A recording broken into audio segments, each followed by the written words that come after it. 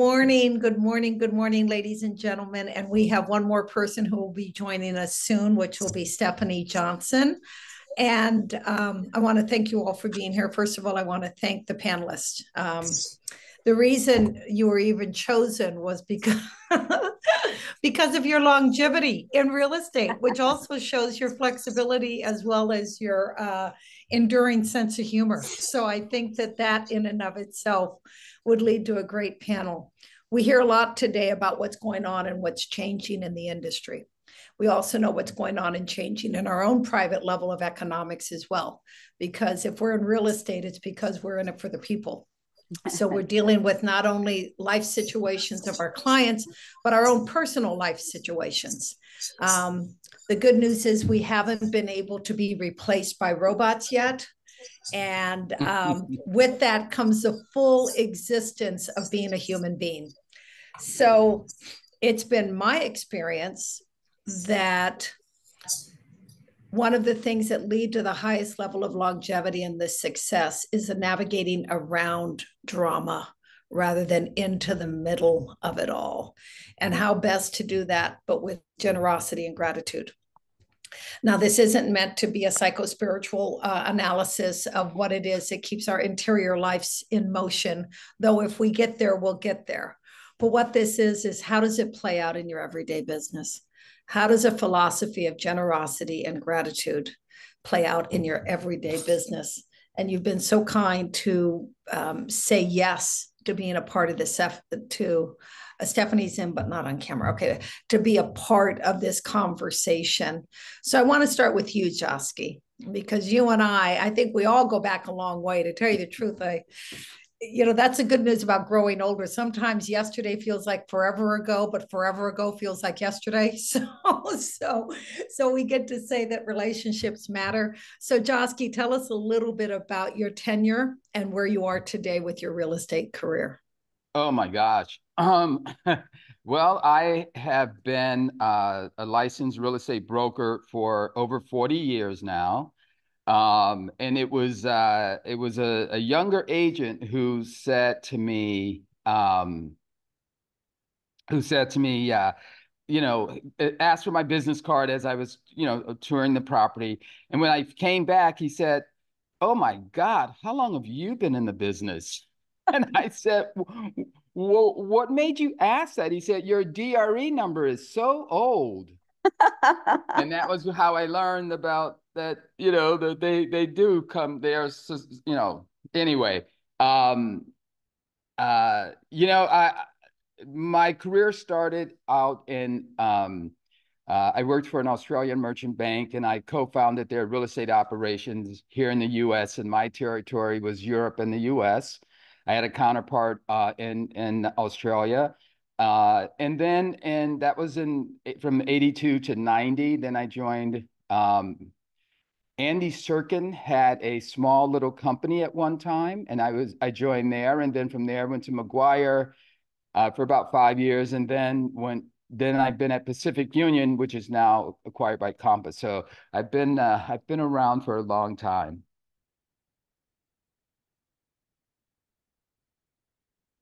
Kathy, I can't hear you. That's right. I muted myself. We could have created a panel with you on it on any level, international business, forms, professional standards. But the reason I chose generosity and gratitude to call you was simply because of your nature in the business, Joske, your ability to smile and laugh and be a contributing factor at all levels of the industry. And so I'm going to come back and circle on that, because I want to say not only has your tenure been exemplary in the professional standard, but as a friend and as somebody who contributes at a high level to the industry, I'd have to say that you're one of the top people when I think of that. Well, thank you so much. Yeah. We will cover that. Patrick, you have been the money guy, and bringing money in different levels and different buckets to the industry. And I think the level of generosity and gratitude, and also community building for yourself. Talk to us a little bit about your tenure in the business, in the industry. Sure. Yeah. Well, I started out in the Bay Area as a teacher and youth worker, and then transitioned to new home sales for Polaris Group, before it was Polaris Pacific, and worked there for about 5 years. And when the downturn came, I shifted my, there was no cranes, there was no more new construction going up. I changed over to mortgage. And, interestingly enough, at that time in the mortgage industry, there was huge changes through Dodd-Frank Act and all of the changes that went through, kind of turning the mortgage industry on its head, and putting a lot more regulation in. And I really see parallels between that change in the mortgage industry and what's going on in the real estate industry right now. And so it was challenging at first to like change business, how it was done at that time. But put your head down, figure out the changes, keep positive, and before you know it, your business will bloom. So just that's my message throughout today, is that you'll get through this. There's an other side. There are other doors will open as some close. So right now working through BMO, Bank of Montreal, and just trying to maintain focus with clients and build community and be a resource moving forward. Well, and I also worked with you as you tirelessly contributed to the Education and Events Committee. For I was with you for 2 years, and I do not think that that was your maiden voyage. I think you've been on that committee contributing to the benefit of the industry quite a bit. So that's why you got the tap on the shoulder to come and join us, because it's not just about keeping your nose down and doing the work in spite of all of the elements, but it's also the idea that you contribute on that level. So I'd like to be able to come back to that too. And good. Now great. So thank you. So we have Stephanie Johnson is with us as well. And Stephanie comes to my mind because not only is she going through all the changes of the economic cycle in San Francisco, but she also made some great changes in her business in the midst of a lot of environmental changes. So tell us a little bit, I don't know if you heard the question, but just a little bit about your tenure in the industry and just a little bit about your background and your tenure in your industry. Okay, well, Ron, I'm sorry. I had the link, but it didn't promote me to panelist. So thank you for letting me join you. You are promoted. It's all working out. Thanks, Kathy. I'm really grateful to be here, first of all. So thank you for inviting me to join. This is my 20th year selling real estate, which I cannot believe that is the case. I started my career in beginning of 2005 at Zephyr, and I worked with wonderful people there for 10 years. And built my business on open houses and networking and being, I think, really generous with the people that I knew, which were few and far between in San Francisco when I started. I left Zephyr and I was at Pacific Union in Patrick Barber's office for several years. Then we were acquired by Compass. I was a Compass agent. And then about a year and a half ago, closing on 2 years, I guess, I left and I joined a mobile brokerage called EXP, and I have my own DBA there called RealWise Properties. And I did that for several reasons. One, I just wanted the challenge of having my own ship to run. I really wanted to differentiate myself in terms of aligning my business values with my own personal values and being in control of my messaging. And so this is right up my alley. This is kind of what I care about a lot. And so I'm really grateful to be here and happy to contribute what I can. So yeah, and I love it. And not just in the business, but of the business as well. You were the first invitation I had to join a podcast. You're wanting to reach above and beyond your regular, not only your client base and your community of real estate professionals, but how real estate affects other people, the lives of other people, and your whole, not even a brand, but your messaging of RealWise emanates from your choices and your standards. So thank you Stephanie for being here. Yeah, thanks for having me. Oh, my pleasure. And Andrea and I go way back, but considering that we both, at least I think it looks like she started at 12. It's just a matter of, she's been a contributing factor to my life personally and professionally over the years. So Andrea, please, a little bit about your tenure in the business. Thank you, Kathy. Thank you. So I just celebrated my 30-year anniversary on April 3rd, and which is crazy to me. Mm. But I've actually been in real estate for 32 years because I started out at McGuire Real Estate back in the day when Joske was still there. And you know, just did office support, and I'm currently with Vanguard Properties. I would say I was at McGuire for quite a bit, but Pacific Union was probably my home for the longest time, off and on, you know, through all of their changes. And I'm really just grateful that after 30 years, I know what I'm doing. Well, yeah, and I love it because I remember when we met and you had that backbone of starting at McGuire. And I love when you said just administratively, because that gave you so much resilience in being able to handle the basic package of our business, and then from there the roots all up. And just a little FYI, and then we'll go into the questions, but I think Andrea and I did the only SFAR WCR chili cook-off that was ever a reality in our history, trying to make our little town of San Francisco like a little country town. And I think we had a pretty good turnout in the middle of the park. Great turnout.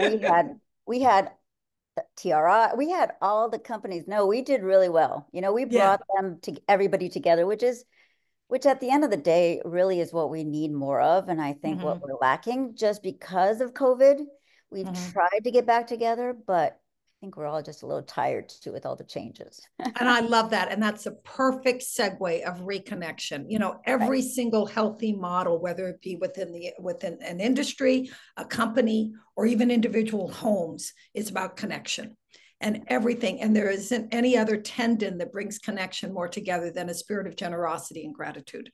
And so what I would love to see, and we'll kind of go about this a little sideways here, Patrick, where do you see, what role has generosity played in the building of your business, especially through the transitions that you've gone through from new home sales to different lenders that you've worked for? Where's generosity paid off for you? Well, obviously with clients, right? So you have to give them, you know, time and patience and counseling and, you know, wearing all the various hats that we wear with them.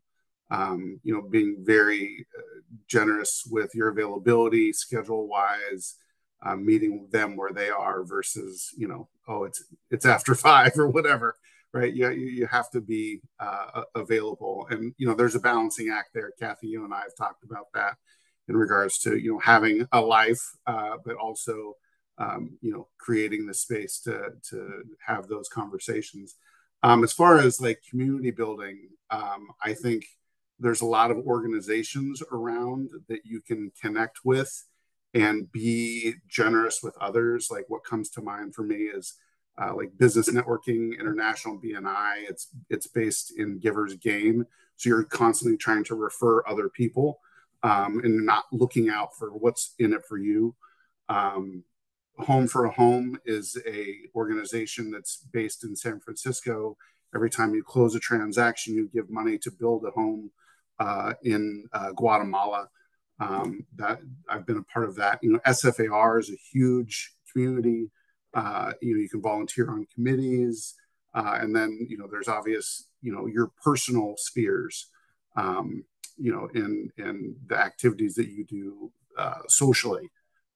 There's, you know, ways to give back there. You know, I've done financial education for youth and things, giving back there, and then that's actually foster relationships, you know, into communities that I probably wouldn't step into necessarily in my normal walk of life. But, you know, putting on these seminars, I'm invited there, you know, regularly, and have clients in East Oakland and East Palo Alto by, you know, doing these seminars and outreach. So there's a lot of different ways that you can give back and build community at the same time. And that can translate to business, you know, ways of generating business for not only yourself, but for others. I love that. I love that. And I can see that in action. I think there's nothing worse than, as an independent contractor, looking at an empty day timer. I'm old too, so I use paper. But I mean, there's nothing worse than looking at a blank slate and thinking, how do I fill this in? And, Steph, I want to ask you the same question about where does generosity play into your thing, into your business model, but also, and I'm going to put a little twist on it because Patrick kind of lended himself to it, boundaries, boundaries as well. So if we look at the generosity and the constant contribution, let's talk about generosity and boundaries a little bit.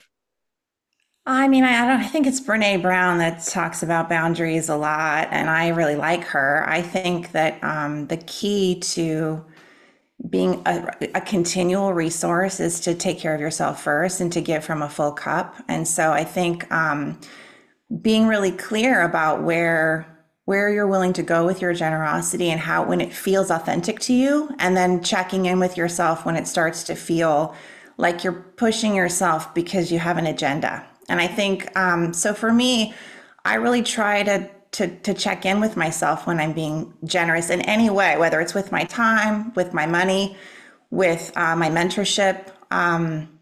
Is this authentic for me? And also, is this something that I have the capacity to give without depleting myself? Because ultimately, I'm not doing anyone any good if I'm overworking. And I did that for many years, and I think I really paid a price for it. So I would say having boundaries around your business, and everyone's going to have a little bit different way of looking at this for themselves, but I am careful about how many hours I give, and I make sure that those hours that I give are really strategically placed in places that I think I'll give the most benefit. First of all, generosity shouldn't have strings attached. I think if we're giving to get, it starts to feel salesy and transactional, and that's really, gonna, I think, sink your business faster than anything. I think you really want to give when you feel that it's a wholehearted give and it has no strings attached and there's no expectation of return. That's when the magic happens. So yeah, that's how I look at it and how I navigate whether I want to give to something or not. Yeah, and I like that. And that holistic approach tends to lend itself to longevity in the business, because longevity in general, I think we live longer. If we live that way. Yeah. And so, Andrea, you as well, because I know your generous nature inside out, and I also know the fullness of your life at home. So, talk to me a little bit about your generosity at work and your boundaries with the loves. Boundaries are something I've only been working on for the last year, which is interesting to say after 29 years in business. I am a mother hen. My generosity for me, the way that I do business, is I like to take care of people, and sometimes I forget to take care of myself, right? That is a big thing. But it's hard because I get so much enjoyment out of making people happy. I mean, I guess that's my drug, really, is just a satisfied, and I don't mean just customer. It doesn't just have to be about selling something,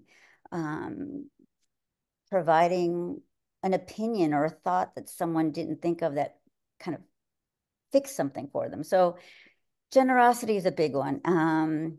I've been fortunate that many of the groups that I've joined and been part of have taught me a lot of things and taught me how to be more generous even with other people. So now I think I'm going to start working on being a little bit more generous with myself. It's funny because I had to stop thinking that in a 24-hour day, my sleeping and my time had to be together, right? So it was like 12 hours of work and 12 hours of sleeping and breathing, eating, anything else I could do for myself. And so I'm trying to change that balance a little bit, like Stephanie said. Not give of my time quite so much all the time, putting people off a little bit and saying, you know what, I'd love to help you with that, especially if it's, just something that somebody needs. Can we do it at another time? Right? I'm a more of like, let's just get it done and gone. And then what happens is all of a sudden now I have a list of 20 things that I still have to get done. So that would be my only thing, is trying to be more generous with ourselves, which is important because by being generous with ourselves, we have more energy for our clients. Yes, and I love what you, yeah, I love what you said about the reciprocal nature of being in relationship with others as well. Again, back to the need for connection, because I think it's an oversight. If we overgive, we tend to find ourselves isolated. But when we're connecting, we tend to find ourselves in reciprocal relationships. Thank goodness I have you. Joske, you get to answer any combination of anything we just talked about, because I saw your head bursting with ideas. So share with me, between generosity and boundaries, where's Joske? The beauty of real estate, I think, is that there are so many different components to being in real estate, i.e., Kathy, when you and I first met, you were in sales, and then you went to management. Stephanie, the same thing. Andrea, I've known forever, same. Andrea, I forgot you were at McGuire as an assistant. That's amazing. Yeah. I love that. I love hearing that. In my business model, I decided many years ago to set hours. And everyone thought I was absolutely crazy, but I needed to have a balance. I don't have kids, so I know people with kids usually did it, but didn't really do it. Talk about it. I actually talked to my clients and I said, look, I'm available Monday through Thursday from 9, and I still do this from 9 to 8. Thursdays, though, I try to take a half a day off, the morning half. And then on Friday, I'm available from 9 to 6. And then Saturday and Sunday, I'm available from 10 to 5. So I explain to clients that, you can reach me daily. However, don't call me at midnight to discuss a transaction. And the way that came about, my setting this was, I had a client called me about midnight, and she called me a-hole. These were back in the days when people were just, mean and nasty. And I hung up on her, and that's when I thought, no, never again. Another time, someone he was drunk, and he was showing off, taking this call in front of his family and friends. And I just thought, I don't need this. I really don't. And once I set the hours and created that boundary, it really elevated my business in many different ways. So I just wanted to touch on that. And what else did you ask me about? No. I love that. And I love that because, I hope whether we have whoever's on audience today or who may be looking at this in the future, that what we've learned is this isn't an either or business. You don't come into this and try to block out something and compartmentalize yourself so much that you leave yourself in one room or another. You have to bring all of you into the picture, much along the Brene Brown, but also just the simple thing of don't call me that. Don't call me that. Right. So I just appreciate that, Joske. And I think the generosity, and one of the things that came up for you and many people like you, your greatness does not serve as your greatness in the business, and your ability to keep recreating yourself. And I'm going to bring that up on the next one too. Stephanie, you touched on it, and Joske, I love your international flair that you're doing now as well on your marketing pieces. But your creativity is also enhanced because of your gratitude, kind of a self-assessment. So tell me, in the world of gratitude, I'm going to start with you, Joske. Tell me some of the things, how your gratitude for where you are in your life, in your business, shows up in the way that you're promoting yourself or putting yourself out there. Many years ago, and I asked an agent, how was she so successful? And she said, how to become successful. And she's in this industry. And she shared with me that what worked for her is to find what you're passionate about in life. And with that, that's exactly what I did. And so by finding what I was passionate about, I ended up on a number of nonprofit boards over the years. Mhm. And with that, there is that reciprocal relationship that you have, but also from a generosity perspective. And I think that resonated with so many of my clients when they learned that I was on the board, for example, art and film for teenagers. Wow, what are you doing with teenagers? You know, you don't have kids. And it's like, well, this is my way of being able to touch and give back. And it also brings up a great way to communicate with clients, especially new clients, and bringing them into your own fold. So that for me, it's really been working with the nonprofit organizations that I have, and a couple of for-profits actually, though. So that's been really rewarding. I love the way the passion feeds your gratitude and your generosity.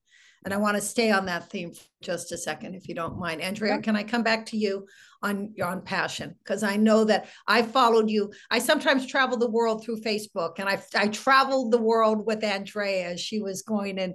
And so tell me a little bit about your passion for where you're at in your life and how that shows up in your business model. Well, as you know, I've raised 5 kids, and so the youngest is 19. So I'm passionate about the fact that, you know, I have a little bit more time and they have their space. I love to travel, definitely travel. As you know, I took a 2.5, almost 3 month sabbatical end of last year, beginning of this year, also to celebrate my 30-year anniversary, and the fact that I don't think I took more than 3 weeks off, if that, with any of my pregnancies, only 3 pregnancies. But, you know, my passion are still my clients, right? And that's part of, we talked briefly offline how some agents have left the business, and I can see why. It's scary, and I'm scared.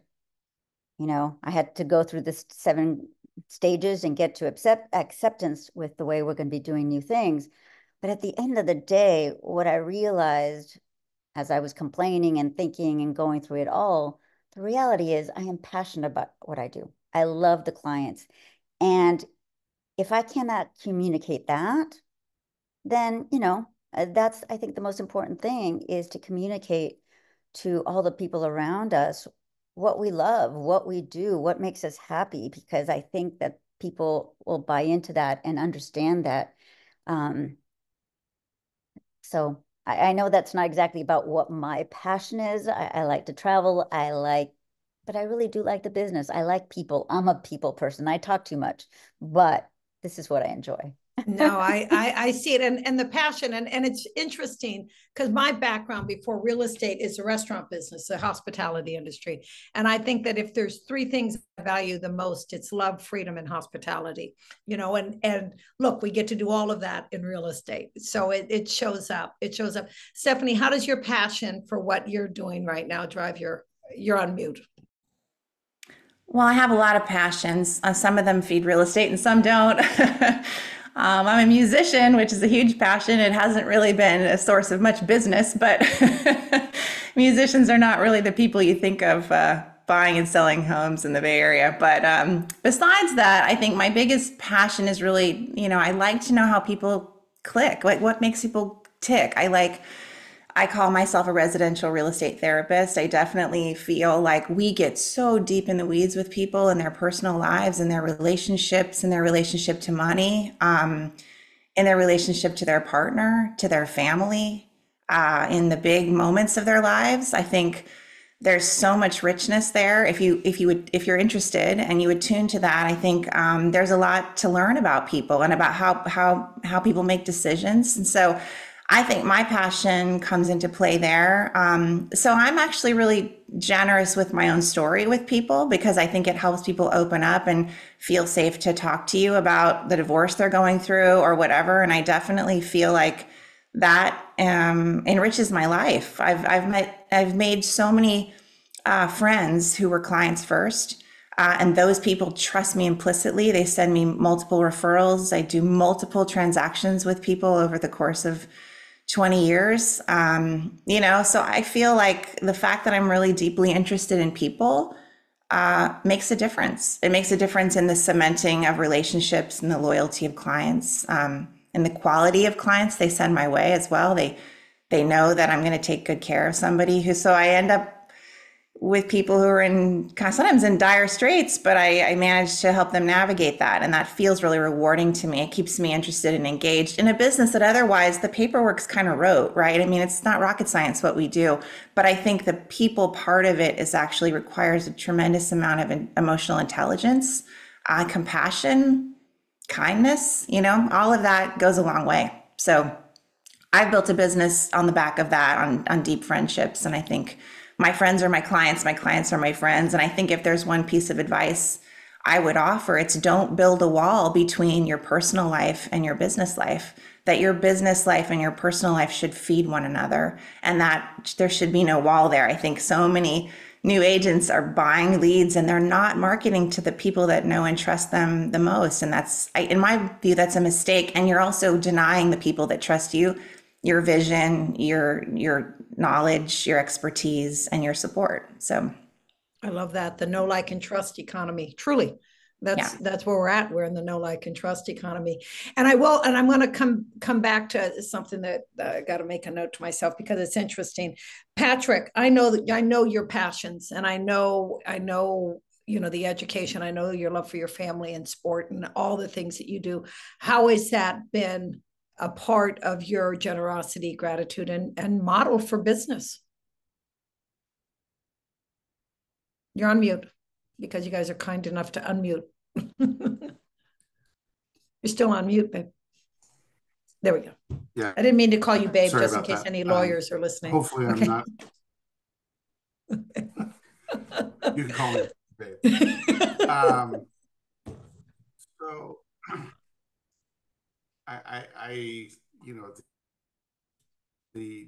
I'm not sure if I'm breaking up here or not, but you're good now. You're good now. A new agent who's a really good friend of mine reached out to me recently, being very excited about the business and getting into it. And he said, I can't wait to be prosperous and wealthy. And I'm going to stop my video here. Sorry. That's okay. Talking about, making money and things. And he was also expressing to me his love of coaching his kids. And I was like, don't worry about the money. Focus on your kids, build relationships through the coaching endeavors that you have, build your community and, prosper that way versus, thinking that, you're going to have a connection and sorry, this whole thing's throwing me off a little bit. Essentially pointing that new agent to his passions. My passions, are rugby, building a relationship with people. I think I shared with you, Kathy, that we had a police officer and real estate agent in San Francisco who recently passed away at age 30.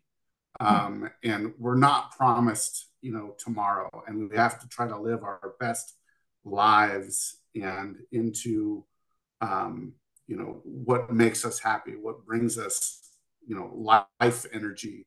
And for me, it's connecting with clients, creating pathways to things that they didn't think were possible. So yes. I am referred a lot of new buyers, and some of those buyers, have really no clue on, how to apply for a mortgage, what it looks like, financially, how their payments set up. So a lot of what I do is, engaging and just painting the picture of now, painting the picture of 10 years from now, painting the picture of, sometimes 30 years down the road for a property or finance, and bringing kind of to life what this, huge debt obligation is going to mean to people, down the road, and what financial freedom it will open up if they, work the process. So I would say, just kind of the building blocks there of my community, connecting with people on an individual basis, and then, really sharing with them the information that they need to feel empowered. Yeah, and I love that about you. And I know that when I called you and asked you, it was the Monday right after that event happened with your young friend. And I remember you thought, I don't even know where I'm going to get the energy to talk, and it's just devastating. And I love Stephanie podcast, Real Wise, because it's true. We have to keep the real in realtor in order to make this job have any legs to it.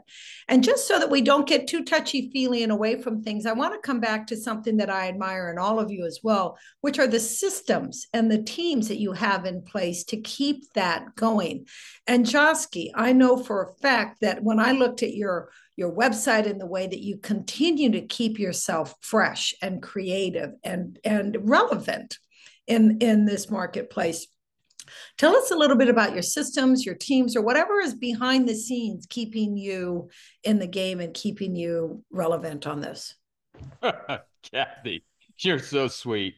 I wish I had all of that set up so properly. You're calling me out on it. I do not actually. I do a lot of it. Well, as you know, from most of us, it all starts with us and how you want to design your own practice. And mine was, and it's not that I'm a control freak, but I like just controlling the messaging, right? And I have worked with some amazing assistants. One who was so talented, I really almost cried when he left, and now he's a real estate agent up in Sonoma with his mother. For many, and I picked him up when he was still in college, but he was just so smart and so creative. So I did have some really good people around me. But a lot of it is, what I've been really working on my own. So, sorry. But no, don't you dare apologize, because I do love the fact that, because I'll be the first to say I've worked in many operations and people have learned, don't give me original documents. I mean, I do not, if you work with me, do not give me an original document. That goes to the original document holder. So to thine own self be true. Know who you are, know what you bring to the table, and play into your strengths and hire into.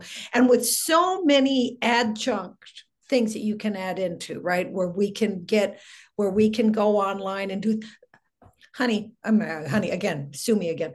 But for me to fax somebody was like the art of my technology when I started. I would hit print and fax. A cut and paste literally was cut and paste, and then put it on the printer and do it in black and white so you couldn't see, and the white out around the lines. I mean, that was the height of my technology coming in. I didn't get ready to get ready. I jumped in and learned how to swim. And I think that shows up in the creativity, because Joske, you are highly creative. Well, thank you very much. I see Misha is asking about commercial real estate. Misha, I'm a hybrid agent. I do residential and commercial sales. And matter of fact, I have Tommaso's restaurant listed for sale right now, and the building that they're in, cheap plug there. But a little cheap plug. No, but Misha, I just checked you out on LinkedIn, and we should talk. I would love to see if we can do some business together. Sorry about that. Side note, Kathy. No. Again, I think the organizational skill of an independent contractor needs to be defined by the independent contractor. I do not think that there's a template. If there were templates we were looking for, we'd be looking for IBM. So I yearn to learn the creative function that you're moving under, because you, Steve Mavromahalis, who else is out there? Barbara and Robert Callan. I mean, all of these people who have gotten, they just enjoy and emanate into their business. So I love whatever your system is, it's working, Joske. And real quick, this was Patrick brought this up about his friend with kids, and they were having that discussion. Patrick, I have to tell you, there are so many agents who have kids, and I hate to put it this way because I don't have kids, but they have milked those kids like no one's business. I'm one of them. And they are still doing it to this day. One real big producer is a coach, soccer coach here in town. And that guy is, he is working that field. So in many ways than one. Anyway. Yeah, I love that. I love that. It's interesting when my kids would go to high school, it would be like, don't forget, if any of your kids or if any of your friends' parents are looking to buy or sell real estate, you have a realtor you can send them to. so it works. So on that, let's go systems. I want to go to Stephanie on your systems that implement all of this passion and freedom. And by the way, thank goodness we have an industry that feeds our economical passions like art and science, art and music. So tell me about your systems. Well, systems I'm not that passionate about, I'll be honest. I don't love it. I like people. I don't love computers. I don't love technology. I often am screaming at my teenager to come fix my computer before I throw it out the window. So he's happy to help anytime. But I will say I made the smart move when I left Compass. I made the intelligent move of hiring someone who is really good at systems. And I had her set up everything for me. And so I was in a position where I could do that. And I had the money to do that. And that was a privileged place to be. For years, I was on my own. And so I do use Follow a Boss. I do use that pretty religiously. I'm pretty thoughtful about staying in touch with people that I know, even if it's just to say hi and, how did soccer season go or whatever it is. And then also I do categorize my clientele and the people that I know in terms of like where they are in the buying and selling process. And I'm making sure to reach out to them regularly via email and phone, but mostly via email. Like most people don't want to call during the day, or I'll text them. They're all on my phone as well. So I might text somebody and say, I'm thinking of you. I saw a house today. If you're interested, I'll send it to you. So that's one thing I'm pretty religious about, that system of staying in touch. Because I use a system that it's all set up for me and it's all categorized well, it makes it really easy. I spend maybe not even 10 minutes a day doing that. And then other systems, when I left Compass, I had to sort of reinvent everything. And so I went back to a Moxie listing presentation. If we're going to get in the weeds, I think that's still the best product on the market. We used it at Pack Union. We used it at Zephyr. It's been around forever. It does the job. It's beautiful. My clients love it. I'm able to do Zoom meetings and do a full presentation. That's really helpful, especially with people working from home. They don't really want to haul themselves into an office. So I do a lot of my buyer and seller presentations digitally now. And that's been great for me since I don't live in the city anymore. I actually benefit from that, the work from afar. And then I do have help. I do not take on all of the property coordination myself. I try to leave a lot of space in my business for networking and also for non-business. I just want to have time with my kids. And so I do use a stager that does soup to nuts, everything. They do painting, they do floors, And I think when I have a listing, it really takes a lot of the headache and a lot of the workload out of it. I outsource that, and I have a way of getting my clients to agree to do that. And that's been really beneficial to me. It allows me to have multiple, in a market that allows for that, multiple listings happening at once, to have it be really easy. And so I think like learning how to leverage the people around you, even if they don't work for you, leveraging the people around you to buy you time so that you can do some of this other stuff to be generous with your clientele. I mean, I did for years, I did it all myself, and I really paid a price because I didn't leave myself that time to cultivate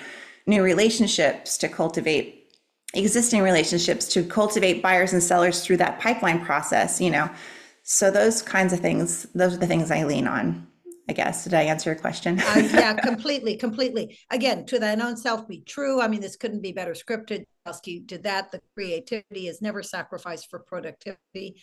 And the idea that relationships and staying connected, it's not just with our clients, but also with the people who can serve our clients.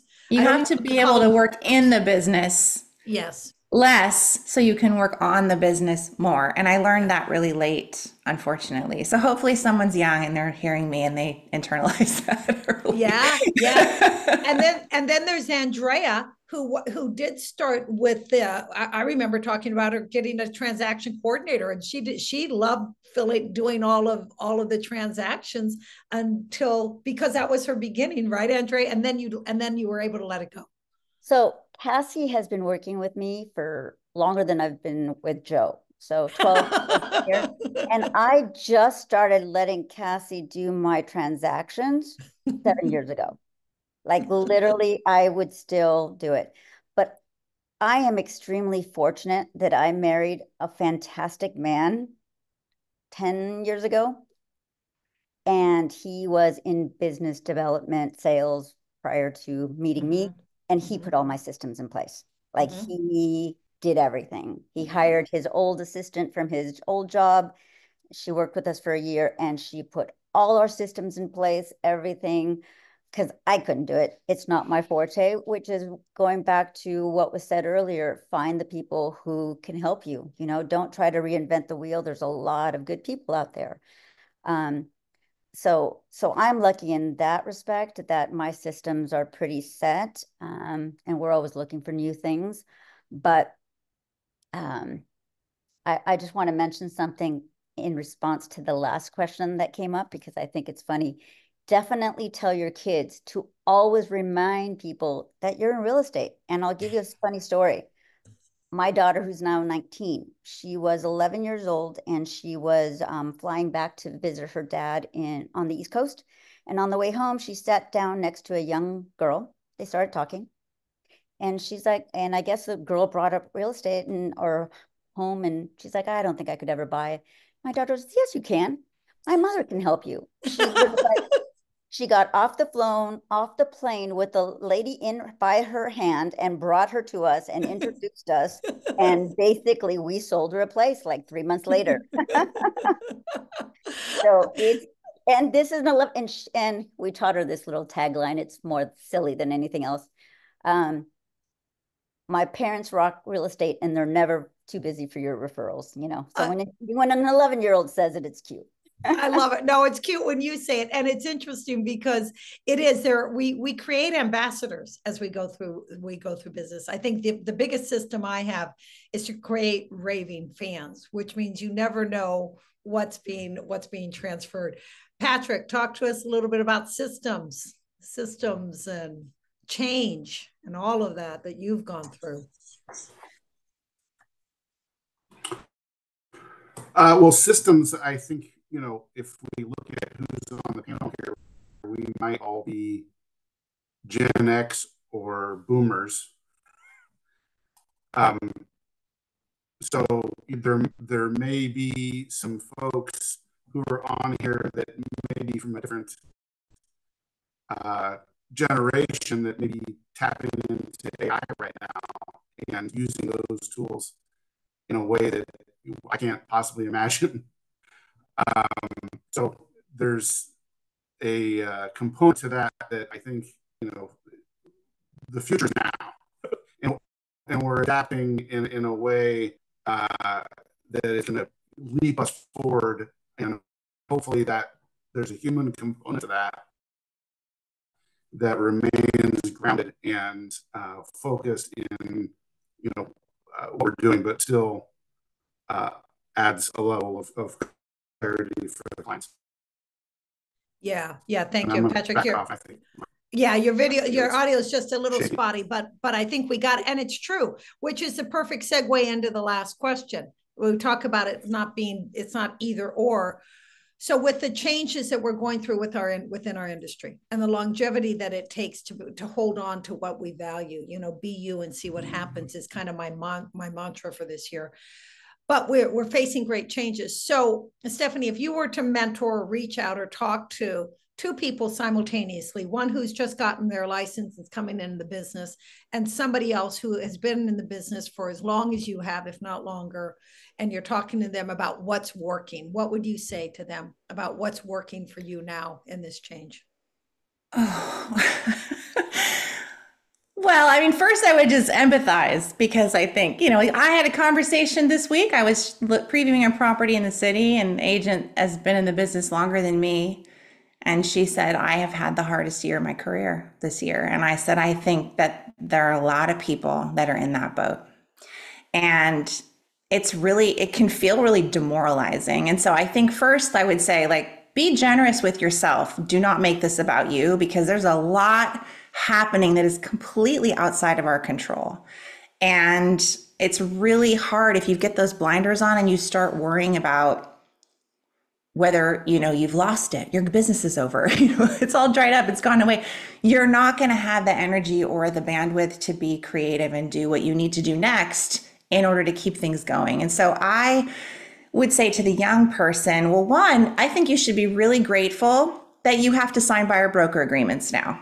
I think we should all be really grateful that we have to do that, because that does two things. It shows us in stark relief where the status of our business, who's real, who's not. Someone who's not real is not going to sign that. And guess what? Your hands are tied. You can't waste your Saturday showing them 20 properties that they're not going to buy. You can't drive them around. You can't send them off market properties. You can't do anything. And so great, now you know the reality of your business. Two, you're going to learn your first year in business how to negotiate for your value. You're not going to have to wait until you get an opportunity to sell a listing. I had to wait years before I had the opportunity to sell a listing, and I had to learn and fail and learn and fail and go to Lorna Hines and all the things that I've done to figure out how to negotiate for my value and how to hold myself in front of a client that's picking me apart. And that's a skill that, a lot of buyer's agents, they get to dance around for years. And now there's no getting out of it. You have to learn how to sell yourself. And so I would say, be grateful, take the trainings, find a mentor, do what you need to do to learn how to do that, because that is going to make or break your career. Being able to do that and do it and just be the person in the room that people don't even question whether they're going to hire you. And that takes time. Might as well start now. And to the person who's been in the business a long time, I would say, if you're looking at an empty calendar and you're panicked or you're afraid or whatever it is you're going through, or you're jaded, think about ways to expand who you're serving. I think the days of being the neighborhood specialist are done. There's no money in being the neighborhood specialist. There's no money in being maybe even a San Francisco specialist. I think the San Francisco market is more robust than the other market I work in, which is Sonoma and Napa counties. And there are very little listings here. And a lot of agents, you can't specialize in Sonoma town of Sonoma. You'll go broke. So you have to be thoughtful, I think, about pushing yourself out of your comfort zone, taking those clients outside of the area you've traditionally served, and be willing to, use their full breadth and depth of your license, which is statewide. I see people listing, I could name some brokerages, we don't need to talk about them, but there are young people who are selling in LA and San Francisco. There are people selling in Santa Barbara and San Francisco. I'm selling in wine country in San Francisco. I would say, if you're struggling, maybe take that client, don't refer them. I will say the pandemic taught me that. My clients asked me to follow them into other markets, and I sold in Berkeley, Orinda, Marin, Sonoma, Napa. I was all over the map from the time the pandemic started, only because I was in a panic that I was going to lose my business. And then it ended up being one of the best things that could have ever happened to me. It allowed me to change my whole life. So I would say, expand your horizons, be brave. Now's the time. You have time on your hands, maybe, put energy into something new. And it might spark your love of the business again too, if you're struggling. Yeah. Oh, that's beautiful, Stephanie. That's beautiful. Joske, I saw your head nodding there. What do you have to say to a brand new agent who says, Joske, what am I doing? Oh boy, that's a really loaded question. But I do want to just go back to systems in place. One of the things that I did pre-pandemic was move my entire business online. As you mentioned, I've moved more into an international space with my real estate, or I'd like to say returning back to it since I started with an Australian firm. And with that, I've been traveling a great deal around the globe. I moved my business online. And so when COVID hit, I was already there. It was crazy, but I didn't miss a beat. I had my buyer's presentations, my seller presentations, everything was all set up. And it was a very smooth transition for me into that. Again, to new people, look at the industry overall. I think Stephanie really tapped into this well, that we are licensed in the entire state of California.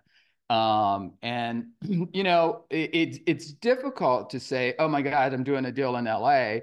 But I've known many agents who do it, and they just, get on the plane and they go down and they show them properties. You can do it, but I would say to new agents, do start off smaller and then go more statewide or more nationwide, and then even you can go global, which is what where I am in my practice right now. So yeah, the ability to, and knowing that your roots are deep and your branches wide, right? I love that expansion at this time, because you're right, Stephanie. What happens, especially if we've been in, for me, when I get fearful, I get contracted. It's like life gets small, and then I get scared, or I get scared and life gets small. But to break through is that expansiveness of it, of if this is true, what else can be true? I can do this, I can do this, I can do this. So I love that. I love that. Andrea, newbie agent, senior peer like me, what would you? So, I'm a Buffiniite, Yes, right? we are. And Yes, we so are. I'll start with the older agent, because I'm an older agent and I got to a point where I'm like, what am I going to do? And we forget to just go back to the basics, right? yeah. If you don't have anything on your calendar for today or for tomorrow, pick up the phone, call an old client, see how they're doing,